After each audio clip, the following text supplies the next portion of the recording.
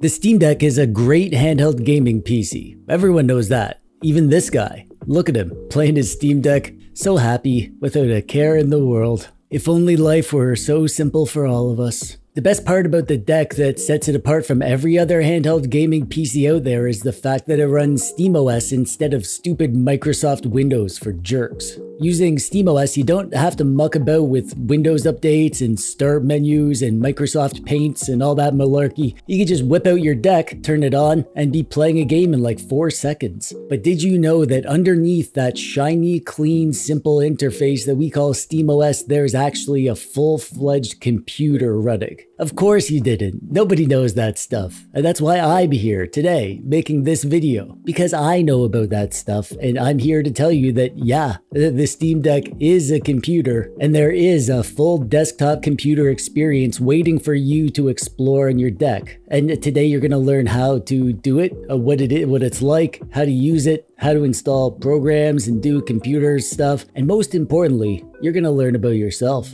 Yeah, you are. Yeah, this is a special day for you.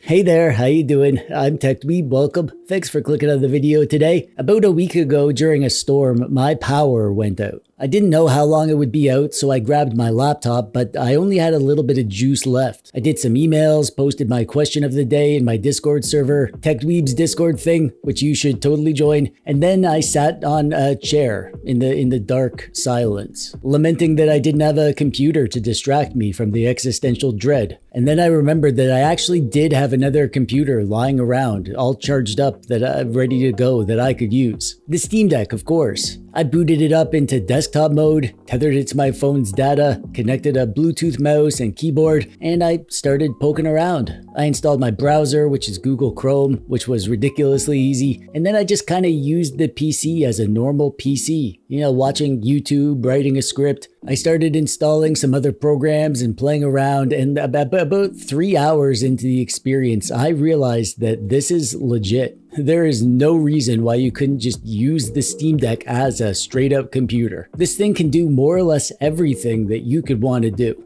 For one day, the Steam Deck was my computer, and it was shocking how normal it felt to use as a desktop computer. And that experience inspired this video. But why would we want to use the Steam Deck as a computer? Don't we all have computers anyways? Well, maybe, but maybe not. TechDweebs like me and maybe you and probably this guy have multiple computers, but not everyone does. Heck, most Zoomers are convinced that they don't need anything other than their phone as long as it can play TikTok and Among Us. The Steam Deck is cheap as far as computers go, but it's not cheap, you know? So for people looking to save some money, someone who wants a Steam Deck but also needs a computer to do computer stuff from time to time, there's a good chance that they could just skip buying the computer and spend that money on Steam games and root beer instead. Not only that, but since the Steam Deck is portable, it's kind of redundant to feel like you need to bring the deck and a computer with you when you're ootin' a boot, considering that the deck is a computer. If you have a Bluetooth keyboard and mouse on hand, you can just toss that stuff in your tech purse along with your deck, and you got yourself a portable desktop PC setup there. And using the deck as a computer also just sort of feels right. But because the Steam Deck, to me, feels like a one-size-fits-all device. It can play old PC games, it can play modern PC games, it can play retro games. It's like your gaming Swiss Army knife that can do so much stuff, so why not use this other side of the device to its full potential to get the most out of your favorite thing in the world, the Steam Deck? But TechDweeb, you ask, how do I even do this desktop mode stuff that you're talking about? Well, don't worry, buddy. It's not hard at all. All you need to do is hit the power button, scroll down to switch to desktop, and then that's it. Then you're in the desktop.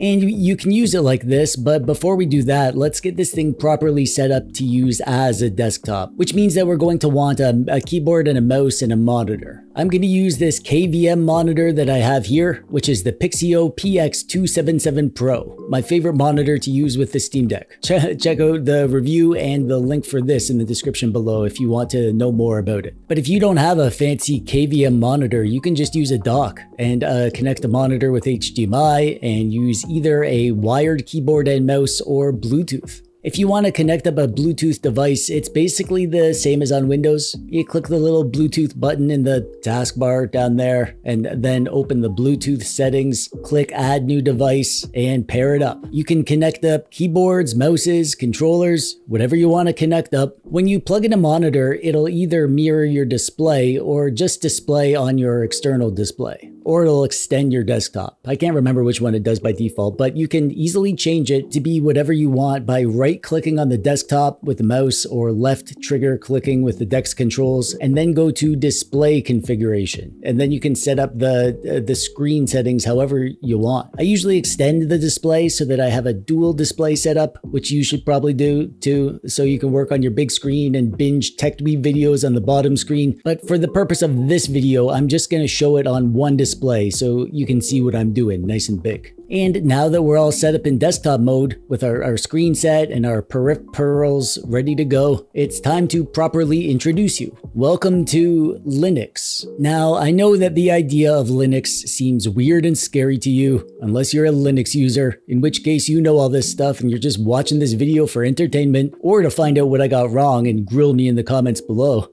Looking forward to that. But for Linux noobs like maybe you and definitely me, this whole Linux desktop experience will actually feel surprisingly familiar. I don't know a Fedora from a Ubuntu, but I had no problem finding my way around on the deck. So basic stuff is the same as you're used to. Just like Windows, you can move your windows around and resize them and minimize or maximize or close them at the top right. You've also got a taskbar, which I think is called the panel in Linux, and you can see icons for the apps that are currently running, which you can pin as shortcuts just like in Windows. And there's an applications menu or whatever it's called, which is like the start button where you can access all your applications and stuff. Except unlike Windows, you don't have Microsoft trying to shove ads in your face when you're trying to open Chrome. You've got a settings app, which is just like the settings in Windows. In here, you can access all the settings that you need to set your settings. Change your view mode, change your desktop or monitor settings, access your device settings, system settings, all those settable settings. And for navigation, you've got a file browser, which is called Dolphin. No relation to the emulator or the fish. It's just a program that you can use to browse your files, and it behaves more or less like the Windows file browser. You've got familiar folders on the left, like home and desktop and download and pictures. Don't mind that. You've got your drives below that. Your main partition on your main drive is called home, and this other stuff underneath, you can ignore most of that because that's Linux bullcrap. And any removable drives like SD cards or USB drives will be at the bottom. You can browse your files, move your files, even copy and paste your files if you're feeling spicy. But TechDweeb, you say, what about programs? Gaming is fun and all, but what about browsing the web and watching movies and spreadsheets and editing photos and videos? And to that I'd say, don't worry about it. You could do all that stuff because installing programs to do all that isn't just as easy as it is on Windows. It's actually easier than it is on Windows. And then you'd say, oh my God, that is crazy. How do you do it? And I'd say, check this out. And then I'd show you this. Linux on the Steam Deck has a built-in app store called the Discovery Store. Except instead of buying programs, everything is free, I think. Everything I looked at was free. Apparently, this is a GUI that will automatically download and install Linux applications from FlatHub, whatever that is. It doesn't matter. All you need to know is that installing stuff is as easy as finding what you want and clicking the install button. You can install Google Chrome or whatever browser you like, and then you can immediately watch a TechDweeb video. Oh, what's that? You're not subscribed yet? Weird. What's wrong with you? You can install VLC for watching movies. You can install Spotify to listen to music. You can get a Microsoft Office alternative called LibreOffice. If Google Docs and Sheets isn't your thing, you can get a really cool photo editing program called Krita, which is like a free version of Photoshop. And for vector art, like Adobe Illustrator, you can get Inkscape. And you can get an awesome free video editor called Kdenlive. If you haven't noticed, I like to make videos. I've made a few in my day. So I was curious how well editing videos would work on the Steam Deck, so I took it upon myself to make a short video using Kdenlive. And as luck would have it, I needed to make a short video for today's sponsor, Tomtoc. I made this little sponsored segment in Kdenlive. Let's watch it, shall we? This video is sponsored by Tomtoc and their Arcos G47 travel bag for the Steam Deck. This thing is made for handheld PCs like the Steam Deck or the ROG Ally or the Lenovo Legion Go, and it's an awesome way to travel with your tech toys while keeping them safe. The comfortable shoulder strap means that you can lug this thing around all day. The unique W-shaped EVA structure inside will shield your device from accidental bumps or Hadoukens. There's room inside to hold a controller and charging block, and the extra pockets can carry adapters or cables or other important things. If you want to get your own Arcos G47 travel bag for your Steam Deck or your cat, just check out the link in the description below. So yeah, that thing that you just watched, I made that in Kden Live right on the deck. I brought my video clips from my camera into the deck and created a new project and started poking around, and it was actually surprisingly easy. I had no problem figuring it out really quick. I'd have to experiment some more to figure out the best workflow if I was going to use this permanently, and I definitely missed the performance of my monster editing PC, but this actually worked totally fine, and this would totally get you by in a pinch. So basically, there are very few programs that you can't run in Linux that you can run on the PC, and for those few that you can't, you can usually find some good free alternatives. And of course, you can play games. Ordinarily, you wouldn't bother playing games in desktop mode. You just use SteamOS, but when you're in desktop mode, you can play your games. If you're using this as a desktop, you can just launch those same games and run them right there in desktop mode. It saves you the trouble of going back and forth from SteamOS. When you're in desktop mode on the deck, Steam also functions in desktop mode, so it ends up behaving just like it does in Windows. You can run it in windowed mode or big picture, but you do lose out on your Steam Deck specifics, in-game settings, and menu stuff that you get on SteamOS. It's really just a desktop version of Steam that you have here, which is fine because you're using this thing like a desktop, right? If you have a mouse and keyboard attached, you can play games with those. Mouse and keyboard are the ideal controls for lots of types of games like strategy games, first-person shooters, and match 3 puzzle games. And if you're using the Steam Deck with an external display, you can run games at higher resolutions and frame rates than you can on the deck. If you have a monitor that's like 1080p or more, or if it supports high refresh rates, you can run those games that you have on the deck at those higher refresh rates and resolutions and get a more traditional PC gaming experience. Granted, the Steam Deck isn't a beast of a gaming PC, but there is a ton of older games and low-spec games on Steam that run just fine at higher settings, even on the modest little Steam Deck.